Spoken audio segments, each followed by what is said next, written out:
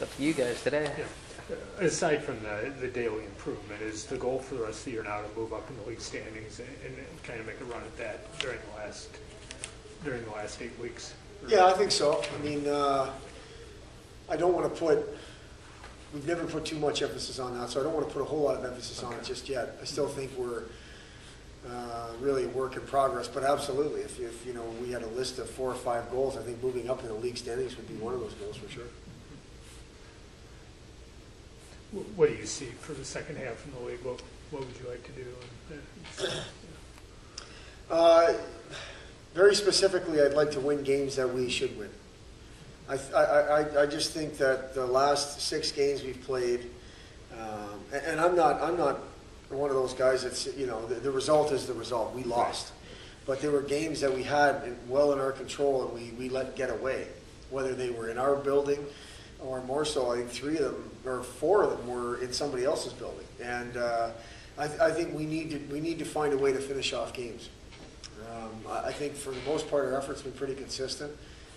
Now we need to execute in difficult times. I mean, we've got 2-1 lead, we've got 1-0 lead, and it's just right now it's one play that ends up in our net, and we have to find a way not to let that happen. And you know, we've got 14 league games left or something like that, and we have to find a way to win the games that we are in control of. And then from the other side of that is the games that maybe we don't have our best effort. Find a way to create something from that. You know, maybe the first period isn't great. Well, so far this year, if the first period isn't very good, the rest of the game isn't very good either. We have to find a way, okay, the first period isn't good, so be it. Let's decompress and get refocused and make period 2 and 3 good. I just think we're affected by too many things right now, whether it's a bad shift, a bad period, a bad game, a bad play during a shift. I think we're getting affected by that too much. And we'll start with me. You know, that's fine. You know, I need to do a better job of staying more even keel, and I'll start with me, and that's fine. And hopefully people read off me through that. First closing games. Some teams can, some teams can't. Is it a matter of just making plays? Is it mental? Man, I wish I had the answer to that. I really, really do. We've seen different examples of us not being able to do it. I go back to the Lake Superior games. Let's go back to the RPI game where we score late in the game, 9 seconds to go in the game. We score to tie it up, and they score in the first shift of overtime on a mental mistake. Then we go to both games in Lake Superior, 1-0 leads going into the third. And never mind even going into the third, we couldn't find a way to get that second goal. We just could not. And then it came down to one mistake in the third. Both nights ended up in our net. No big deal, but we couldn't get that second goal. Lost both games in shootouts. Had chances to get the second goal at 1-1. Then we come to Ohio State where we found a way to score that second goal the Friday night. We're up 2-0. And then one play sent us in the gutter, and we couldn't find a way to regroup and gather ourselves. So it's shown its head in so many different ways. The only thing I know is the more times you're in that position, the better off your chances are to execute and be successful while you're in those positions. And I'm gonna sleep better at night believing that that's true. Now, I hope that starts to happen because it hasn't. I mean, you know, people have always said the more times you go to the national tournament, the better your chances are. I've never really felt like I bought into that because why? Why necessarily you couldn't go there 1 year and do well? Well, my experience is the better we did was the 5th and 6th time we were there, you know, not the 1 through 4. Well, here we are, a team that hasn't won a whole lot, especially together. We need to find a way to close out games. Well, we have to be in those situations more and more for us to know what buttons to push and what to do when we're in those situations. Because we can't simulate in practice. We just can't. Okay, you guys are up a goal. You guys are down a goal. Well, that's not like 2-1 against Ohio State with 6 minutes to go in the game, or 2-1 against Princeton with 9 minutes to go in the game. It's just not the same. So we believe, the more times we're in that position, the more prepared we're going to be to execute and be successful in those positions. So right now I think it's mental, it's physical, it's it's showing its head in different ways why we can't close those games out. Keeping in mind that you're allowed to change your mind, What do you see for McIntosh and Shea position-wise, and how do you feel about what they've done so far? I still feel both of them bring something to their respective positions, new respective positions, that we were lacking. I think McIntosh is a guy that can really skate and has some offensive instincts, yet can defend. I don't think we had a defenseman that could really push the pace. And then Bobby Shea, I don't think we're physical enough up front. I think we work hard. I just don't think we're very physical. At least in terms of impact, making an impact with that physical play. And I think Bobby can do that. And he's done it. He's getting it. And Bobby's got better hands than people think. He made a great play to Wallace in the game against Princeton to put Wallace on a breakaway. I mean, I think he's got a chance. We think he's got a chance to be a pretty good forward. So, as we are today, we stick with the plan. We do only have 7 defensemen now, with us losing one at Christmas time. So I wouldn't be shocked to see Bobby Shea play defense sometime in the second half, just because of numbers. Because we know he's somebody that can go back and play that position pretty easily. Every day in practice right now, McIntosh is playing D, Shea is playing forward, and I see that being for the foreseeable future. Speaking of not necessarily individual players, but just the skill level overall, now that you've been here half the season, is it what you expected that it would be here?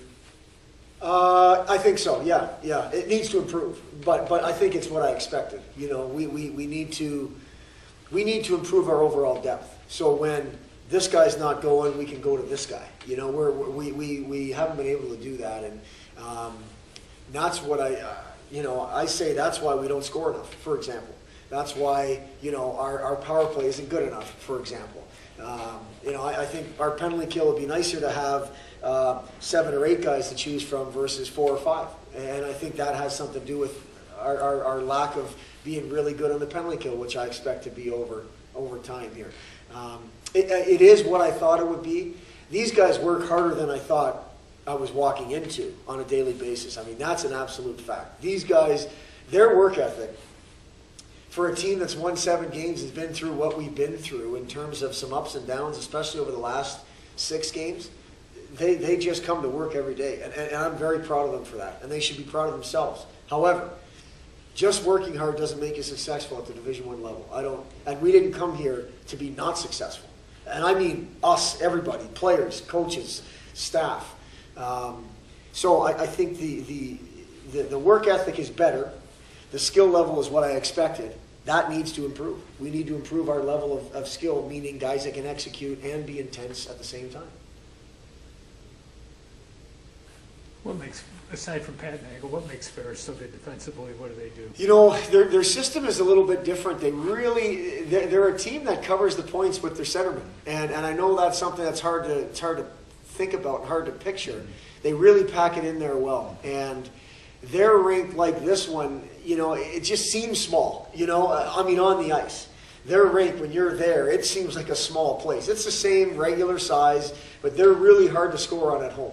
And they're just generally a hard team to score on because of the way they pack it in their D zone, and they block a lot of shots.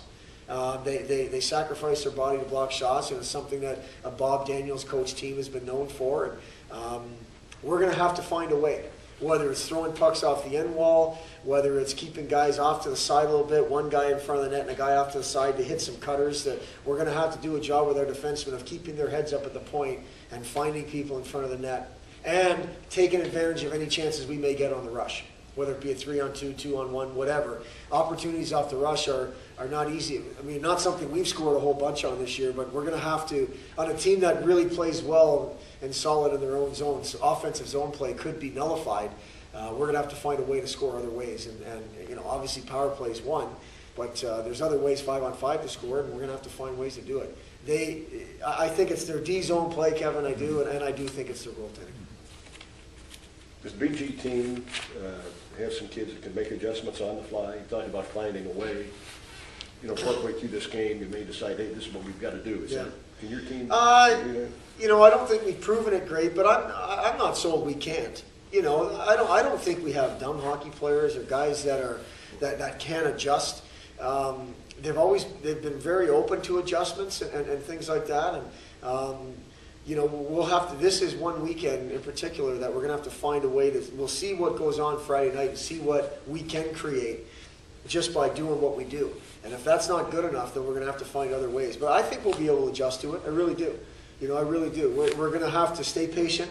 Sometimes, in my experience, teams that I've been associated with, you get really frustrated because you're getting so many shots blocked and not being able to create a whole lot of offense just because of the way they play. But we'll have to stay positive and stay resilient and stay relentless with it. And I think we'll be fine that way. I don't question our ability to kind of go with the flow, so to speak, and kind of take what the game gives us in terms of offense. Any injuries out of the tournament? Nope. We're, all the shoulder stuff seems to be working itself out. Bobby Shea tweaked his groin a little bit. I think he's doing great. And then Eno, a lot of people have asked about Eno.